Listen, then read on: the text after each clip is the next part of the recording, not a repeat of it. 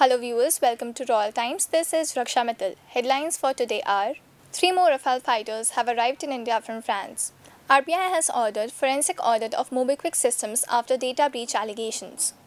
If you want to hear lies, listen to Narendra Modi, says Rahul Gandhi. RBI extends deadline for recurring online transactions rule by 6 months until September 30. Assam's Shanika Gogoi creates new national record in cycling.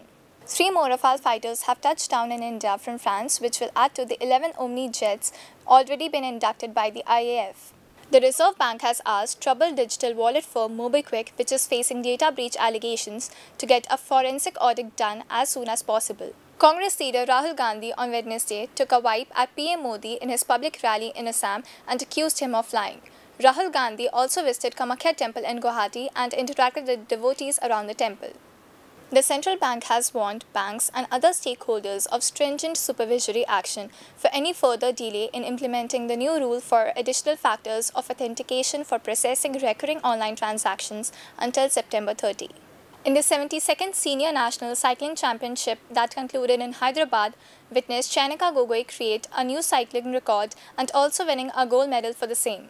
Thank you for your time. Keep watching Royal Times.